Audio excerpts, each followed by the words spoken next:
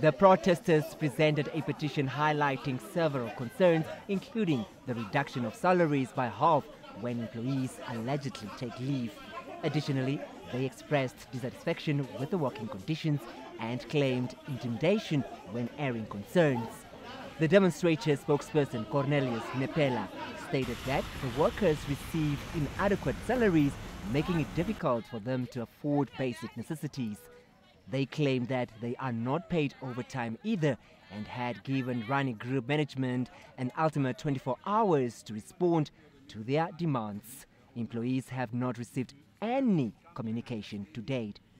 Rani Group of companies, Ali Darani, confirmed the suspension of some employees pending investigations and eventually disciplinary hearing. Darani could, however, not state the number of employees suspended.